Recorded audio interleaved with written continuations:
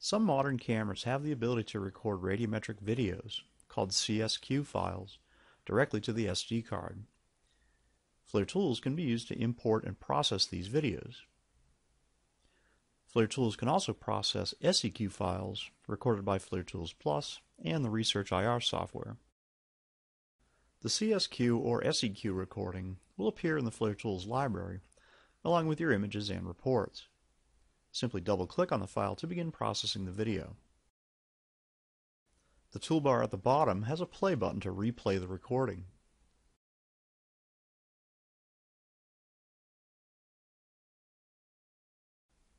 You can click and drag this to quickly advance to any frame in the recording.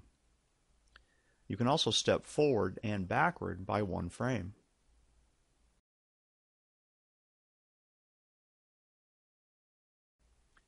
The total duration of the recording is shown to the right, below the temperature scale. The timestamp for each individual frame is shown here. The 1x button controls the playback speed. At 1x, the recording will play back at the speed at which it was recorded. If you slide this to the right, it will play at 2, 4, 8, or 60 times the original recording speed. Sliding to the left of 1 will set it to replay at a fraction of the original speed. To the left of 0 will set it to play the recording in reverse.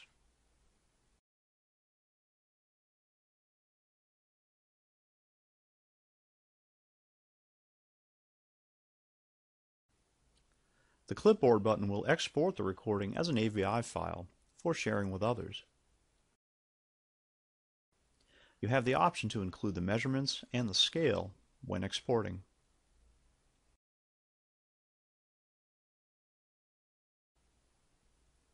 The camera button will save the current frame as a radiometric JPEG image.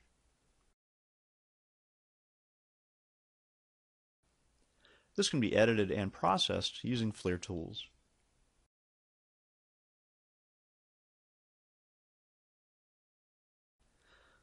CSQ and SEQ recordings are radiometric, meaning that temperature data for each pixel is saved with the recording. This allows you to adjust the scale, change the color palette, measure temperatures, and adjust the object parameters, just as if you were working with a JPEG.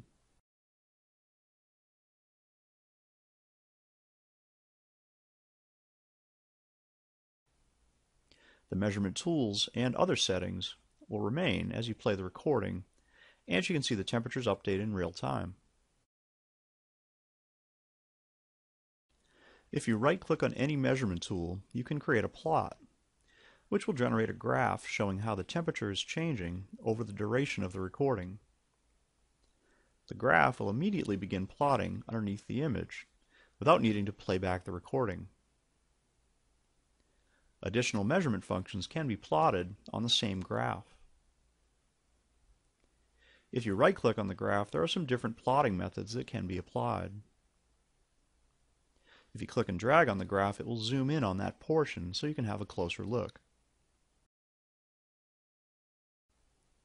To zoom out, right-click and select Show Whole Plot.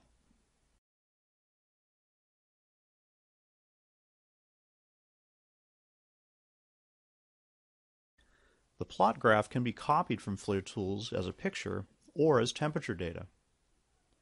If you right-click and copy picture, you can paste this into any program to see a snapshot of the graph.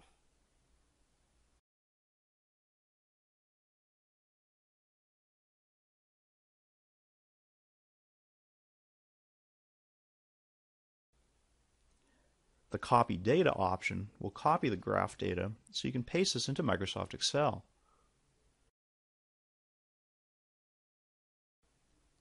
Each row in the Excel sheet represents a frame in the recording. The columns show the date, time, and temperature data for each tool being plotted.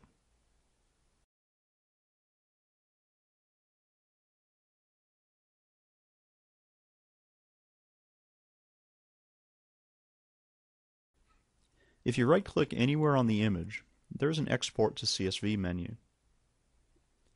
This allows you to export the entire image or specific measurement tool data to a CSV text file. In the case of an area or line, the CSV file will contain every pixel inside the area or along the line.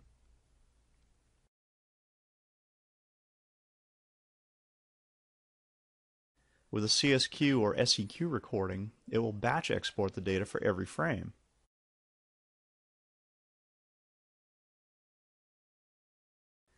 The resulting file can be viewed in Microsoft Excel.